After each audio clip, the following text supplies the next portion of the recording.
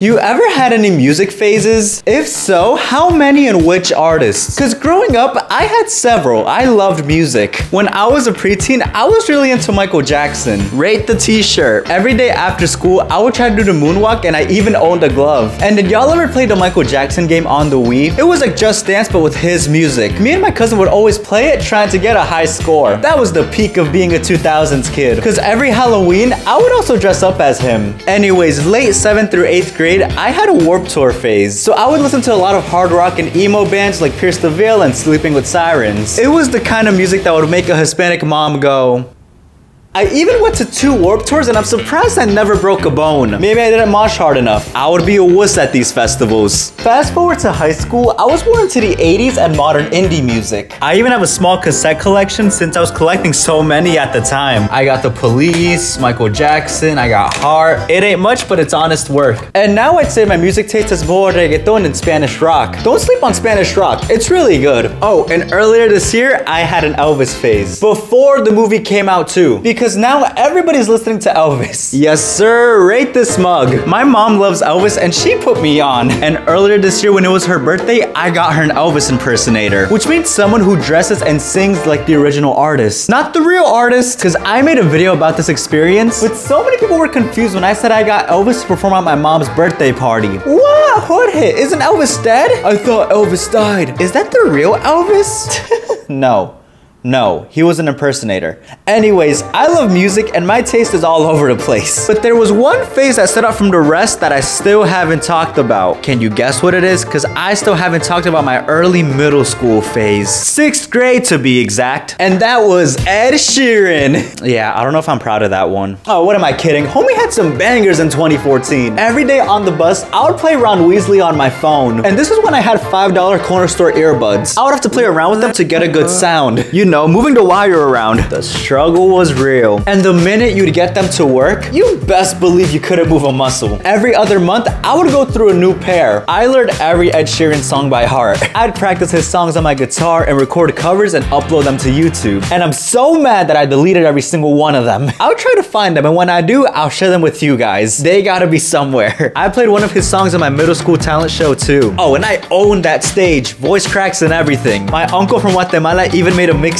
and he tried to write Ed Sheeran on it, but instead wrote En Chile. It was a banger mixtape though, had like 90 songs on it. There were even some unreleased music. Dio, how did you get these? Anyways, guess who decides to come in 2015 to Gillette Stadium, which is only half an hour away from me? This guy. Apparently it was his first stadium show in the US, so of course I had to go out and support my boy. So I went with my sister and we bought our tickets last minute. We managed to get floor seats for like 70 bucks each. And if you're wondering how we got them for so cheap, well, this video has been sponsored by I wish. There's no sponsorship for this video. Fast forward to the day of the concert, our mom dropped us off at the venue. And she was planning on picking us up after too. So she told us to call her 30 minutes before the show was gonna end. Okay, mama, thank you.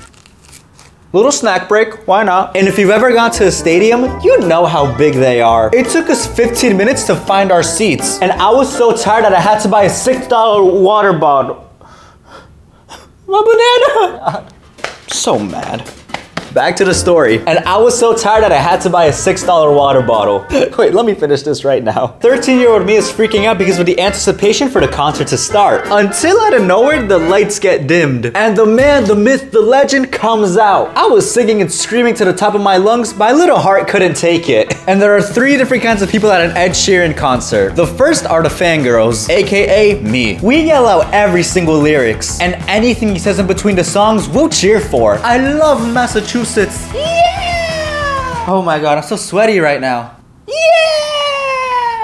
The second are the couples. You know, they're hugging and kissing, which reminds me of my non-existent love life. I try not to look at them. I ignore them. But sometimes they take the spotlight. Oh my god, is he proposing? Is he proposing? She said yes! Everybody, she said yes. Oh my god, I got Ed Sheeran's attention too. I'm so lonely. And the third are the tryhards. They pretend to act like they know everything from the artist. And they're the ones who yell the loudest. But the minute homie starts singing, they don't know the words and they just make stuff up. But I love their enthusiasm. At least you tried. I was singing hit after hit, jumping, yelling, I lose my voice. It was a night I'll never forget, but not only because of the concert, cause let me tell you what happened after. Remember when I told you that my mom said to call her 30 minutes before the show was gonna end? Well, how on earth was I supposed to know that Ron Weasley was gonna wrap up? I was in the moment. So when the concert ended, that was when I realized, oh snap, we forgot to call mommy. We call her and she gets upset that we didn't tell her sooner, cause that was when she began to head out of the house. Our house, which is 30 minutes away. And now there's probably concert traffic, so let's add another 15. So we knew we were gonna be there for a while. When we were outside of the venue, it was dark. It was getting cold and we had to find shelter. And me and my sister found an ATM booth. You know those glass hubs with an ATM inside? Well, we found one and decided to go in and wait for our mom there. And we're chilling with a couple other people who were pretty much in the same situation. Well, anyway, we're gonna be here a while, so I guess we should get to know each other, huh? Where are you guys from? Oh, really? Me too. Where are you guys from? Oh, really? Me too. Where are you guys from? In the back, on the left, over here, my left. I'm sorry?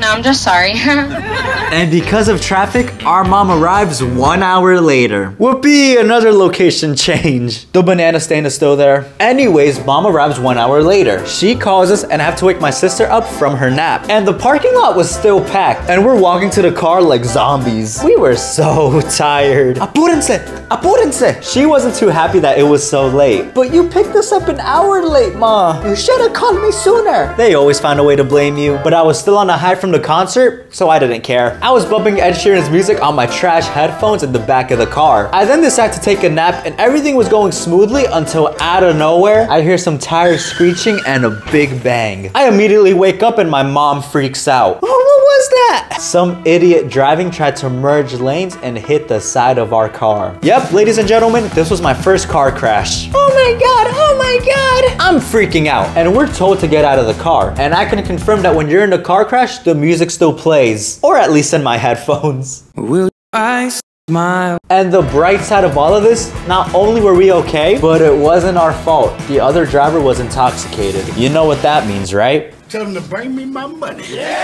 But in all seriousness, don't drink and drive. It was very overwhelming, but only if we knew in the moment that it wasn't our fault. Cause in a car crash, your brain goes a million miles and you just don't know what happened. But man, I would have gone full Rosa de Guadalupe on them. Oh my god, I can't feel my legs. Give me that water bottle. I'm gonna make it look like I peed on myself. We would have doubled our check like that. Full college tuition paid, all thanks to Ed Sheeran. The cops came and our car was still drivable, so we headed home with a big dent. And a week later, I start telling my friends at school what happened. Bro, so I got in a car crash after an Ed Sheeran concert. And everybody was asking questions. Dude, are you okay? Was it Ed Sheeran who hit you? Wait, what? Don't you understand how that's practically impossible? Yeah, the chances are extremely low, but not zero. Could you imagine though? Like we're passed out in our car and out of nowhere, Mr. Ron Weasley just comes out of the other car. Damn, we'd be making way more money. Let me see if I still know some of the Ed Sheeran songs. This one not only goes out to my mom and dad, but also my parents.